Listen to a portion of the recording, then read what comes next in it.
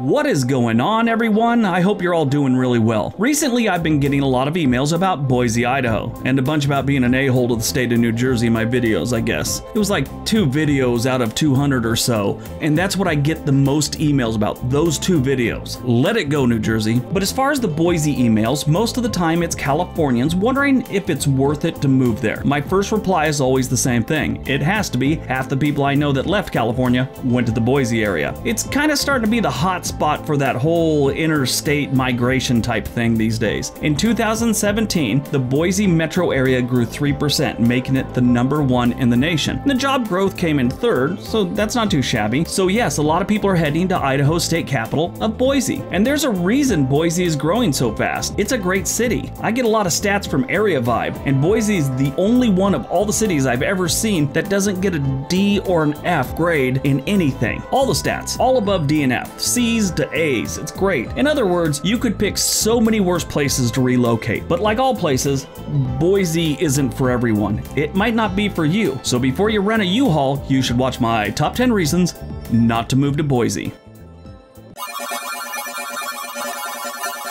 Number 10, other big cities. If you're used to living in states like California or the Seattle area of Washington, this may be a bit of a culture shock to you. If you don't have everything you need in Boise, chances are you're just out of luck. Not like you can drive 5 minutes over to the next city and get whatever you're looking for, like food, a restaurant, bar, whatever. The nearest major city outside of Boise is Pocatello, Idaho, which is 3.5 hours to the east, or you can head down 5 hours to Salt Lake City. It's not like it's very convenient. This is something a friend brought up to me who moved to Boise about 5 years ago, I'd say. He said when it's things like a good place to eat Mexican food, this gets into a problem. He said there's several good ones in Boise, so he's lucky. But if there wasn't, you don't have 200 more to choose from, like say Los Angeles. And he said this goes for other places, like I'd said earlier, restaurant, bars, pizza places. If you don't like what they're selling in Boise, you're kind of out of luck. Number 9, it's cold. Boise is less than 500 miles south of the Canadian border. This means it gets cold. Winter months can see way under 20 degrees and not seeing temperatures above freezing until say March or April. And stop typing. Don't give me some one-off stat and claim that I don't know what I'm talking about because it was actually 22 degrees for most of February last year. Something like that. Just stop. Number 8, the nipple law. This city takes nipples very seriously. In Boise, it is against the law for a woman to have her nipple exposed. In strip clubs, the dancers have to cover their nipples. And breastfeeding mothers could get a ticket for breastfeeding her child in public. What the hell, Boise? What's a nipple ever done to you? Is this like some law held over from the 1960s when hippies invaded Boise, then, right away realized they were in Boise and left toot sweet? I don't get that one at all. Set the nipple free, Boise. Number 7, it stinks. I know I'll get a lot of pushback on this one from the locals. The reason is they're immune to it by now. But Boise smells. From the overflowing sewage plants to the 172 landfills, Boise is bad. Really bad. The wind shifted on me one summer day in Boise, and my nose got a whiff of what can only be described as a skunk covered in tar eating garlic. Yes, it was that bad. Boise, Idaho may be the worst smelling city in the United States.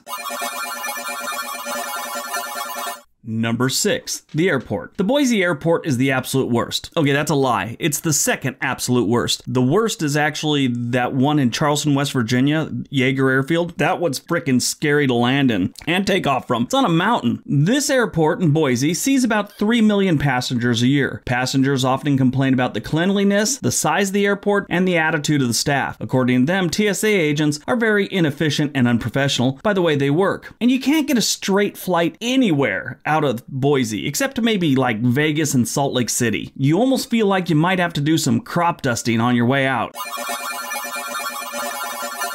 Number 5, delusional locals. If you ever want a good laugh, read the comment section of any video I've ever made that includes anything about Idaho. You will see comments that look like this: nonsense, nonsense liberals, nonsense California, nonsense more liberals, nonsense libertards, nonsense, nonsense, nonsense, we don't want you here. And then they use whatever new catchphrases currently in fashion. This month, it's been telling everyone that they're biased. I get it all the time. Briggs, you're showing your bias. If you've ever typed that in the comment section, remember one thing: everyone on the planet has bias to their point of view. That's just a fact. And stop typing. I'm not a news channel or a journalist. I don't have some professional responsibility to be neutral. I'm just a dude that makes videos and travels. Anyway, basically, they aren't pleased that you have money and can outspend them in real estate. So make sure you have a good real estate agent, a mortgage all lined up, and buy something in Idaho.